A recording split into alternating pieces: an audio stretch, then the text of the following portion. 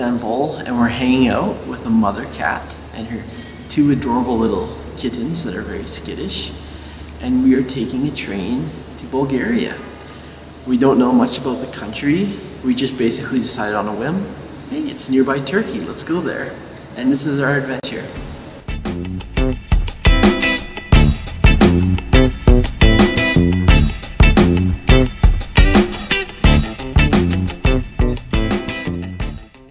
Last Sunday at around 3 in the morning we crossed over from Turkey into Bulgaria and we have just woken up to this beautiful autumn landscape.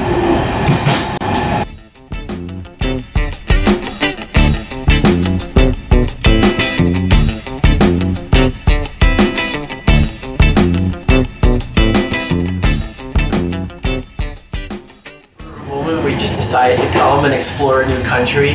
We've only got 3 days to explore Sofia, but we're going to try to make the most of it.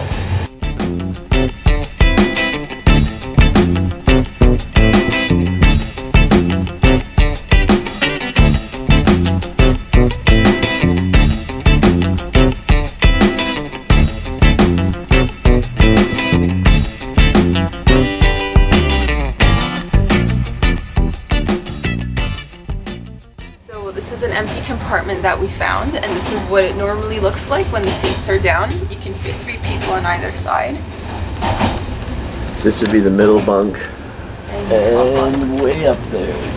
So we're staying in a compartment where we have 6 people right now, so we were pretty packed in there with our bags. And it was nice and toasty at night, so we got some good sleep.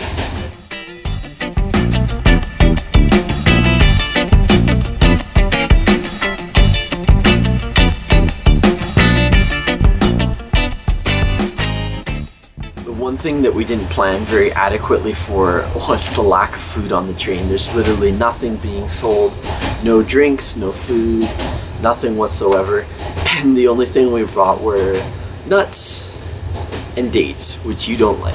No. And this is supposed to be a 14-hour train ride, which is now delayed.